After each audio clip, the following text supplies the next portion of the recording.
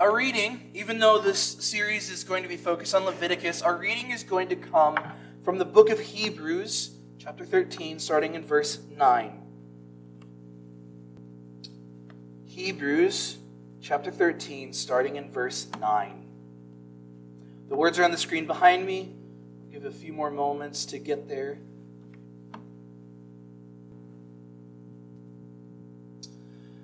Do not be carried away by all kinds of strange teachings.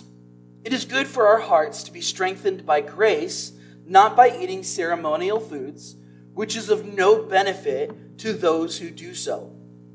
We have an altar from which those who minister at the tabernacle have no right to eat.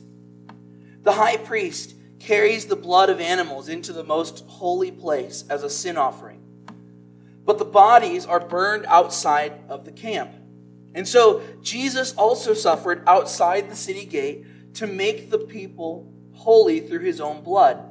Let us then go to him outside the camp, bearing the disgrace he bore. For here we do not have an enduring city, but we are looking for the city that is to come. Through Jesus, therefore, let us continually offer to God a sacrifice of praise, the fruit of lips that openly profess his name. And do not forget to do good and share with others, for with such sacrifices God is pleased. Well, we're starting a series that I've been itching to do for a while now, but we are not doing all of Leviticus. As fun as that would be, we're not doing all of Leviticus. I'm not even being sarcastic. So several years ago, when I was in undergrad, I took a summer where I was a camp counselor. Imagine 2011-ish, Mykel Hall. I'm younger. I'm a lot stupider. I'm a lot less mature. And I, at this camp, felt motivated that I would begin to try and read the Bible cover to cover. Spoiler alert, it didn't happen. But I did read the first 5 books of the Bible: Genesis, Exodus, Leviticus, Numbers, and Deuteronomy. Felt start at the beginning, cover to cover. And what I experienced when I got to Leviticus was having my mind blown over and over again. The surprises and the discoveries I made as I read Leviticus. The number of times as I read these sacrifices and I went, oh, Jesus did that. Oh, Jesus did that too. As a caveat up front, I am not going to tell you that we need to bring back the Levitical practices, because almost every single person in this room is breaking several of them. Men, if you've ever trimmed your beard ever once, you're busted. And if any of you are wearing mixed fiber fabrics right now, you're in trouble. None of those cotton polyurethane mixture shirts can't do it. Those will go against Levitical law. We're not here to talk about that. What I want to do every Sunday is this.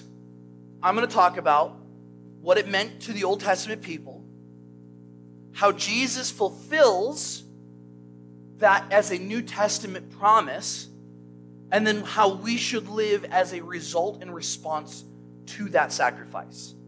There's always going to be something that we should be doing.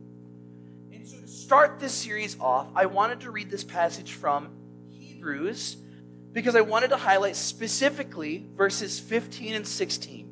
So if you still got your Bibles open to Hebrews 13, go down with me to verses 15 and 16 for just a moment. And we're going to set this series up right. Through Jesus, therefore, let us continually offer to God a sacrifice of praise, the fruit of lips that openly profess his name. And do not forget to do good and share with others, for with such sacrifices God is pleased. This is the point of the series, these 2 verses. And if you want to add for your reading material, add Romans 12, 1 and 2. We have a spiritual sacrifice to give. But this is the point. But I've got to explain the therefore in verse 15. What is the author of Hebrews talking about? Well, he opens from what we read earlier, what he opens with is saying, listen, don't get carried away by strange teachings. Well, what are the strange teachings? If you eat meat that is sacrificed on the altar, ceremonial foods, right? So we're not talking about meat sacrificed to idols. We're talking about meat sacrificed on the altar to God, which will be relevant for today especially. It's not going to do anything for you. It has no benefit. It does nothing for your faith. It does nothing for your relationship with God. If you eat meat that you sacrifice to the Lord, if you were to go through Leviticus, you get a priest, you follow all the steps, you make the appropriate sacrifices, you get yourself cleansed ceremonially, ready to approach God, it's not going to do anything for you. That's the strange teaching. Instead, what he tells us is this: we should instead be strengthened by grace. And we have an altar on which the priests of Judaism are not welcome to eat. Now that's important because many of the sacrifices, especially the one that we're talking about today, when you made that sacrifice, a portion of the animal's meat was kept aside for the priests to eat. So the priests did not work. They didn't do normal work. They weren't farmers. They weren't ranchers. They weren't goldsmiths. Their work was to attend to the people in their relationship with God and with one another. That was their sole defining purpose. So how did they get food? Well, some of the sacrifices were left for them to consume. But what the author of Hebrews is saying here is that you and I, as Christians, we have a unique place, an altar that they are not cleansed enough to eat at. And that altar is where the blood of Christ was shed. He goes on, verse 11, the author of Hebrews says, high priest carries the blood of the animals into the most holy place as a sin offering. So follow me. I'm going to work from your perspective, left to right, imagining the tabernacle. This is the courtyard where the sacrifice takes place. This is where most people can enter if they're ceremonially cleaned. Here is the holy place. Only priests can enter here. And here is the most holy place. This is where the Ark of the Covenant sat. This is where the throne with the cherubim and the wings and all that fanciness. There's only one person who can enter this place. And he can only do it one time of year. As the high priest on the day of Yom Kippur, or the Day of Atonement, which we're going to talk about later this month, is only allowed to enter it once. Because here, in this place, with the Ark of the Covenant, God's presence physically dwelt. And if anyone were to enter this place, even the high priest, on the one day he was not allowed to, they would be killed instantly. Because their sin would overwhelm them and God's holiness would smite them where they stood.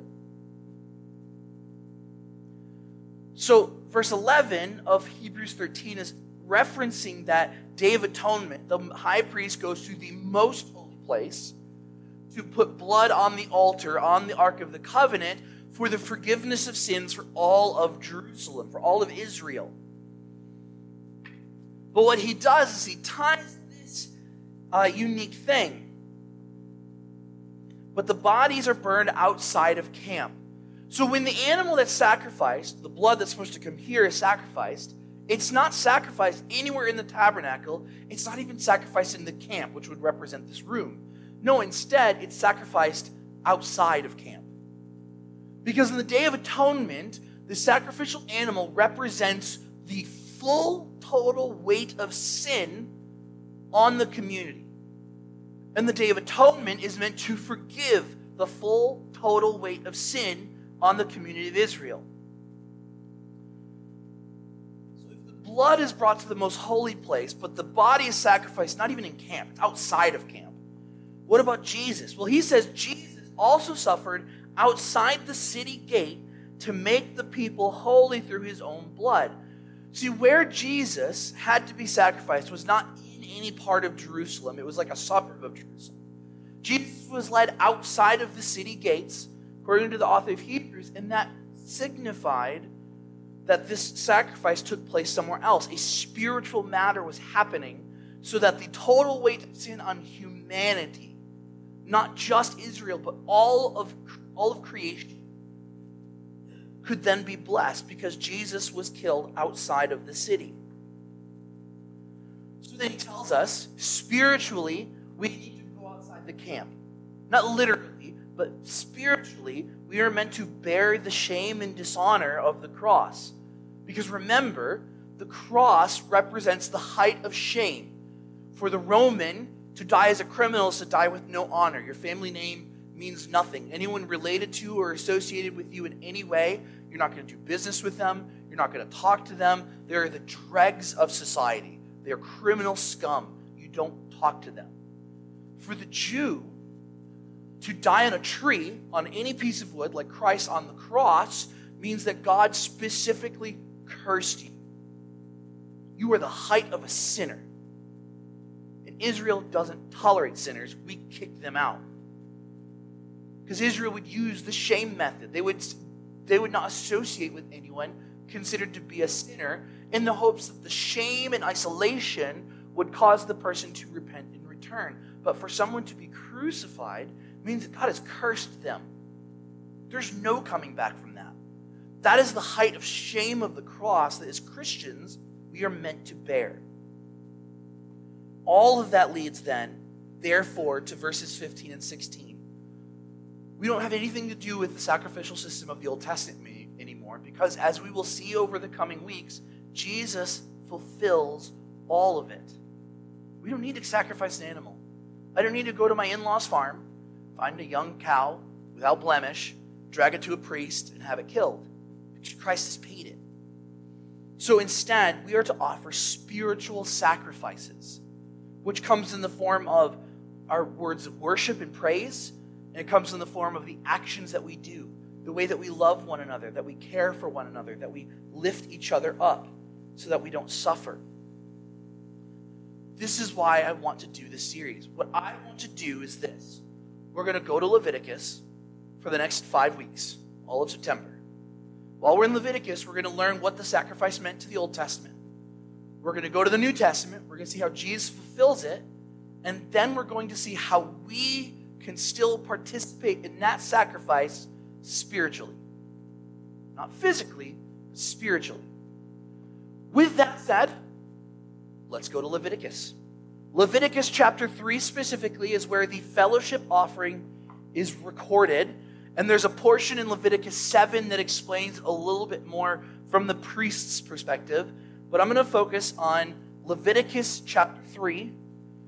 And specifically, I'm going to read the first 5 verses. Now, what I'm about to read is going to sound incredibly dull and incredibly dry. This is just practice in language style that we are not comfortable with or used to. Do your best to still pay attention. Listen to how the words are phrased and the type of offering God is asking his people to bring. And hopefully that can elicit your imagination, can get you to think about how we might spiritually fulfill this. So Leviticus chapter 3, starting in verse 1. If your offering is a fellowship offering, and you offer an animal from the herd, whether male or female, you are to present before the Lord an animal without defect. You are to lay your hand on the head of your offering and slaughter it at the entrance to the tent of meeting. Then Aaron's sons, the priests, shall splash the blood against the sides of the altar. From the fellowship offering, you are to bring a food offering to the Lord, the internal organs and all the fat that is connected to them, both kidneys with the fat on them near the loins, and the long lobe liver, which you will remove with the kidneys. Then Aaron's sons are to burn it up on the top of the altar, burnt offering that is lying on the burning wood, which is a food offering, an aroma pleasing to the Lord. Now, I would encourage you to read the rest of this, but the rest of this is other animal options to complete this sacrifice. Because not everyone can afford a cow. Cows were expensive animals. They were a sign of wealth. Some of these offerings as we go through will offer a dove instead of a cow. That's still significant to even a poor family to have access to a dove. But let's stop here. What do we see in this text? Go back to verse 1 with me. We'll walk through it. If your offering is a fellowship offering, first, what we will see with all of these sacrifices, with the exception of the Day of Atonement, these are not a part of any festival or prescribed time. This is an offering the participant chose to bring. That's the most important thing. This is not done out of obligation. God has said, this is an offering that you can do, a type of worship that I will accept, and you can do it when you feel ready. What times would someone bring a fellowship offering? Well, first, they would bring it to reaffirm and celebrate their covenant relationship with the King of Heaven. God set up his relationship with the Old Testament Israel. I'm going to use a really big word, and I'll explain it in a minute. Like a suzerain vassal treaty. A suzerain vassal treaty, the suzerain is the king, the powerful country. So imagine, let's say America takes over Canada. It seems really simple because we don't really hate Canada. Let's say we take them over. But instead of conquering them and making it America and we get all those states, we say, listen, Canada, we're going to offer you protection. We're going to offer you like some sort of street name in the world stage. We're going to offer you maybe some financial benefit, security, all of these different things. If you swear to be our loyal subjects, if you serve us faithfully, if you are obedient to our requests and demands when we make them. That's a suzerain vassal treaty. So God, the king, makes a treaty or a pact or a promise or a covenant with Israel, his followers. And one of the options for the fellowship or the peace offering is to bring it to God to reaffirm your commitment to that covenant that you signed. You're saying, God, I want to reaffirm your protection, your blessing, your kindness, your love, your generosity, and the history of all those things that you've done for my forefathers. I'm reaffirming all of that. At the same time, I'm reaffirming my obedience, my trust, my gratitude, and my faithfulness to your word. This is one way in which we would approach the fellowship offering. On the other hand, the fellowship offering can also be used when you want to restore a relationship with another person. Because the fellowship offering is also a feast offering.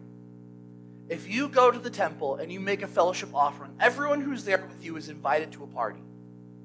And after the burnt offering offered to God, you gather everyone there around and you have a feast. Because the peace offering is not a peace offering just between us and God. It is also a peace offering between one another. And this party would last for you to have this feast, to restore these relationships and participate in all of this. This is the purpose of the fellowship offering. To signify God's fulfillment of a promise or the reestablishment of your own commitment to that promise, or to restore a relationship between people. And they can be at the same time.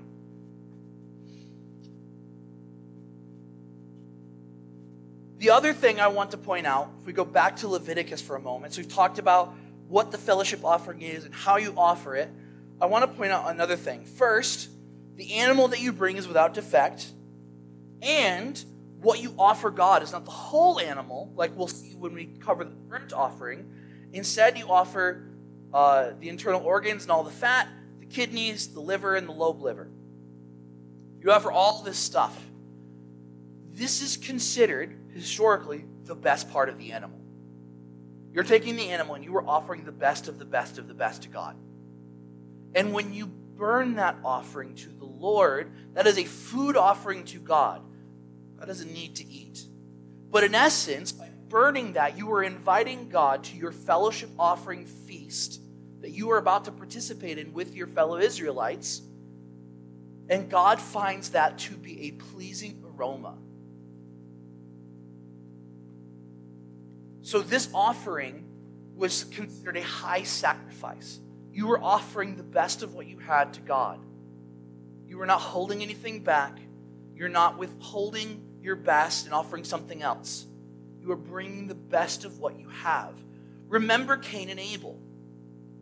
Cain's sin was not that he brought crops instead of an animal. There is a grain offering that we're going to cover. Cain's sin is that he brought some of his crops, while Abel brought the firstborn of his livestock, the best of the best, the most important. And so God looked on favor with Abel's sacrifice, but not on Cain's, because Cain withheld the best. He kept that for himself. He did not offer that to God. When we sacrifice, when Israel sacrificed, you are meant to bring your best, all of what you have to offer. David himself said it best, a sacrifice should hurt. It should cost me something. There's a time David wanted to make a sacrifice to the Lord, King David, and he was going to purchase the animals from from a farmer he was nearby. And the farmer's like, I can't just take, you should take my animals. I'll give them freely. You're the king. And David said, no. A sacrifice should cost me something. I should have to give something up to God. Otherwise, how am I making a sacrifice? There's a story in the Old Testament of someone who offers a fellowship offering, and that is Hannah. If you want to read her story, read the first 2 chapters of 1 Samuel, at least up to verse 12 of chapter 2. But 1 Samuel starts like this. There's a lot of conflict happening within Israel. We're nearing the end of the time of the judges. If you remember, the judges were prophets and military leaders at the time when Israel had no king. Samuel was the last of the judges. His mother Hannah was barren at the time, though. And while her husband, Hannah's husband, loved her more than his other wife had kids. So societally speaking, at the time, she had more value. But the second wife was jealous of the affection and attention that their husband gave to Hannah. And so she mocked and belittled Hannah relentlessly to make her feel bad because the second wife was jealous. And Hannah went to the Lord and begged and pleaded, God, please give me a child. If you would give me a child, if you would, to use the phrase, open my womb, I will offer my first child to be dedicated in service to you for the rest of his life. God answers that prayer. He fulfills that commitment. And so what Hannah does is she dedicates Samuel. Let me read to you. This is 1 Samuel chapter 1, verse 21. Let me catch you up quick before I read this. So we just talked about the fellowship offering. We talked about what it means, when you offer it. And now what I want to do is read this story to give you a concrete example of when it was used. Free, not at a specific time, not because of a specific event, but because Hannah was thankful and wanted to make this sacrifice and offer so that there would be peace and to celebrate that peace and that fellowship with God. So 1 Samuel chapter 1, verse 21. When her husband, Elkanah, went up with all his family to offer the annual sacrifice to the Lord and to fulfill his vow, Hannah did not go. She said to her husband, after the boy is weaned, I will take him and present him before the Lord, and he will live there always. Do what seems best to you, her husband Elkanah told her. Stay here until you have weaned him. Only may the Lord make good his word. So the woman stayed at home and nursed her son until she had weaned him. After he was weaned, she took the boy, young as he was, along with a 3-year-old bull, an ephah of flour, and a skin of wine, and brought him to the house of the Lord at Shiloh. When the bull had been sacrificed, they brought the boy to Eli, and she said to him, Pardon me, my Lord, as surely as you may live, I am the woman who stood here beside you, praying to the Lord. I prayed that for this child, the Lord granted me what I asked him. So now I give him to the Lord. For his whole life he will be given over to the Lord, and he will worship the Lord there. The 3-year-old bull, the flour, and the skin of wine were elements of a fellowship offering. She was going to celebrate the promise fulfilled by God. And now she was also making good on her promise. reestablishing the fellowship, and a thanksgiving offering that happened. Now that's the Old Testament. That's the fellowship offering from Israel's perspective. Remember, all of these offerings, except for the Day of Atonement, are done freely when the person feels the time is right to make this offering. Much the same way if you're driving down the road, you turn the radio on, a worship song comes on, and you just start singing. Freely giving at a time that you are struck by the desire to praise and worship the Lord. That is when these offerings are all made, with the exception of the last one, which we'll talk about at the end of the month. Now, let's talk about how Jesus fulfills this. First of all, today is Communion Sunday, which is why I'm doing them out of order and starting in chapter 3 instead of chapter 1. But communion represents a fellowship offering that Christ himself established before his death. Because the purpose of communion is a reminder every time we take of it that we are recommitting to the new covenant in Christ's blood. When we take communion, we are in essence telling God we are recommitting. We are promising again that we want to be obedient, faithful, to love one another, and to follow all of the commands and the precepts of God by our own choice. When it comes to the commands all throughout Scripture, there's certainly an element of obligation. There is an obligation to be peaceful, to be faithful, to show kindness, to not murder or kill or steal or be jealous or gossip. These are commands.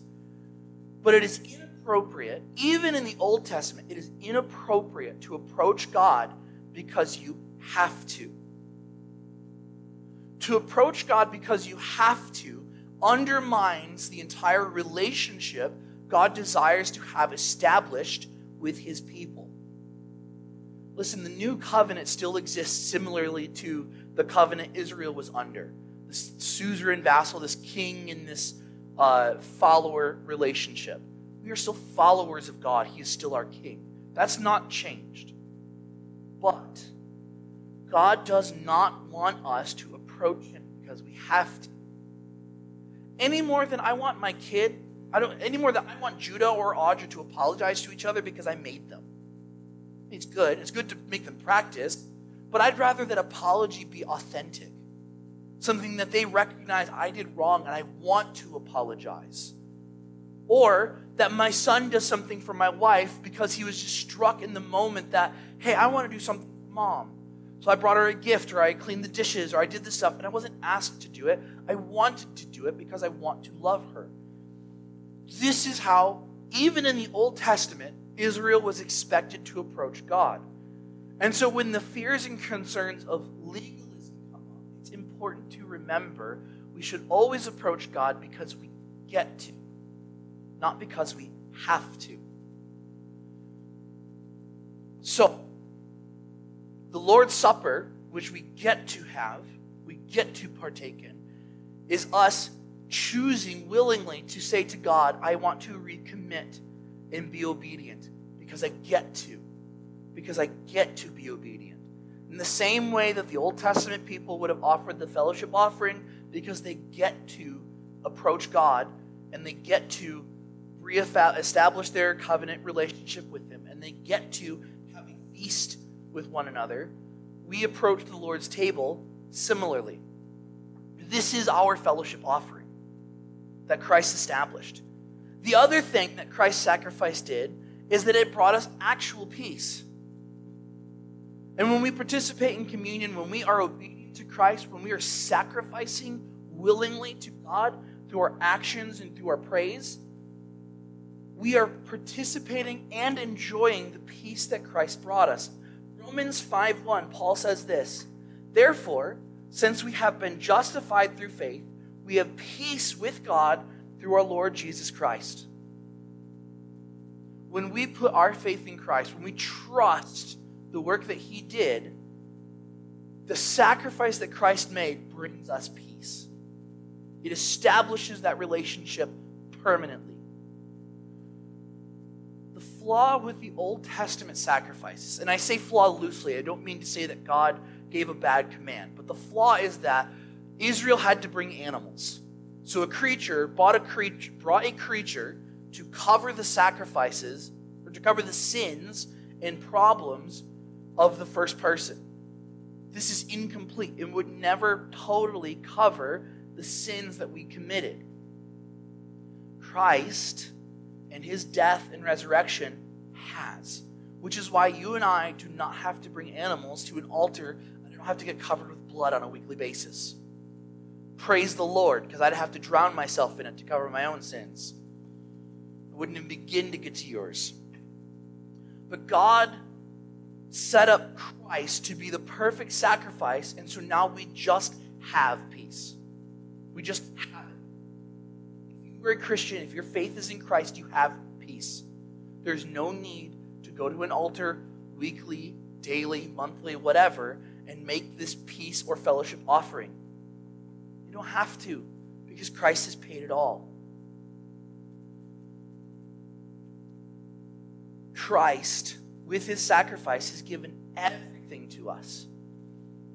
And that is how he has fulfilled the peace offering. Just by simply his death and his resurrection has just brought peace. And we have that now. That's it. That's all there is to it. We have peace. So, what do we do? How do we sacrifice a fellowship offering in our daily lives? So while we have communion here as an example of a fellowship offering, this is an example, and this is a fellowship offering we will take place in. This is not a sacrifice that we are doing. We are simply enjoying the feast of the Lord. So what do? I think we need to take Jesus' words from the Beatitudes seriously. Blessed are the peacemakers.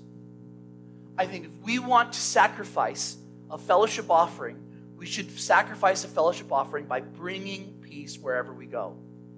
Whether that's resolving conflicts, whether that's helping someone become established. If you know someone is going through emotional or physical trouble, maybe you go to their house and help them out, make them meals, bring some stability to their lives by just taking some of the burden off their shoulders.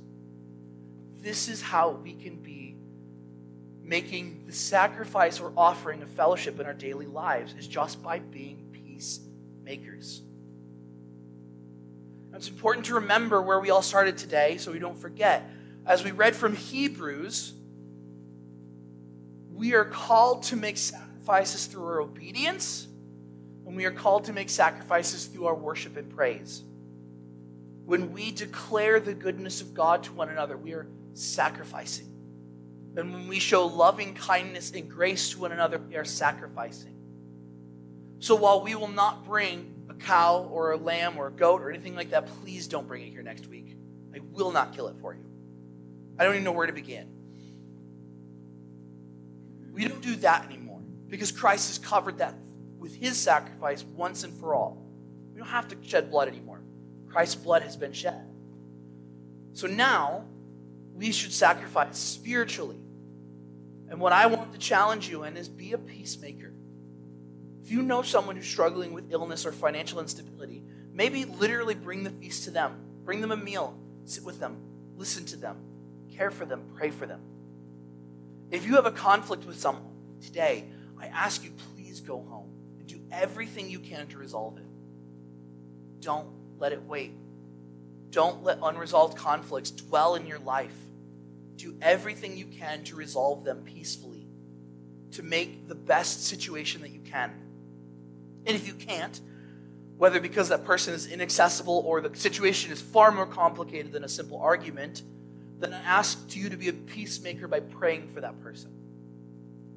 We are called by Jesus to pray for our enemies. So pray for the people that you're having a fight with.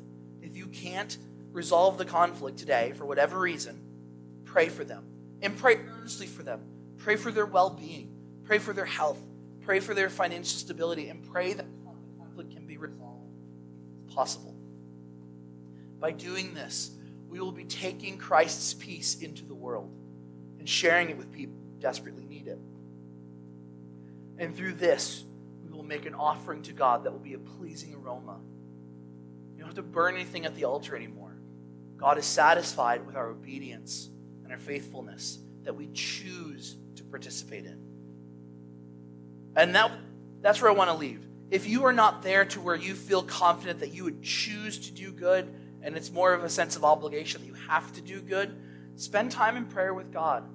Ask Him to change your heart, that you would move away from a sense of duty and obligation towards a sense of gratitude and joy in serving the Lord. That everything that you do is done because He brings you joy and you want to bring others joy. With that in mind, let's close in prayer and approach the Lord's table for our offering today. Heavenly Father, we want to come to you and we just want to say thank you for peace. Lord, as we look at Leviticus, as we look at our Old Testament, and we look at what you established so long ago, will you help us to find creative ways to continue to make those offerings before you today? Whether that's resolving a conflict, bringing peace and stability to someone's life by serving them and caring for them. Lord, whatever it is, will you show those opportunities to us that we can do it, that we can participate, that we can make it happen. Lord, as far as it is concerned with us, may we be faithful in resolving our conflicts. And to the point where if the other party says no, Lord, will we be okay to surrender that to you? Make our hearts willing to be obedient to you, Lord. Father, we just ask that you would continue to be with us.